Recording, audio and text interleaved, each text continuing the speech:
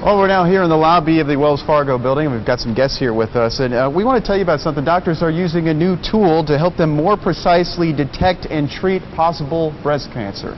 We're talking about this new item. It is called RSL, or Radioactive Seed Localization. Dr. Jennifer Tittensor is here to answer our questions. Thanks so much for coming in. You're welcome. So you say there's an old way and a new way of doing things. Exactly how does that work, and what do you do with your patients? So the purpose of this procedure is to help us identify the location of a suspicious lesion or a biopsy-proven cancer in a woman's breast. And traditionally, the way that's been done is with something called wire localization, which is here.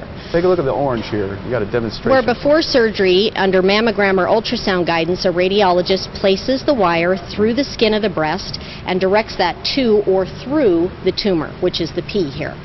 When this patient comes to surgery and I see her breast, this is what I see, where I'm guessing the location of the tumor relative to the trajectory of this wire. The seed increases accuracy of this in that, again, it's placed in radiology, but now the seed is placed directly into the tumor.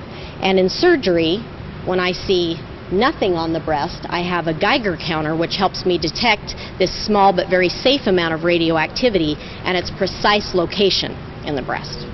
All right, very nice. Well, we've got a phone number here on screen, too. We've got some experts on hand who are answering your health questions right now from Intermountain, and they're here to take your call. So there's the number there. This looks really fascinating. And very cool. And this helps save breast tissue. Is that what this new change does? Right. So increase in accuracy does two things. It helps us decrease the amount of normal breast tissue we remove, and it also increases the likelihood of getting clear margins around the tumor, which saves patients' trip back to the operating room. Important change. Very important.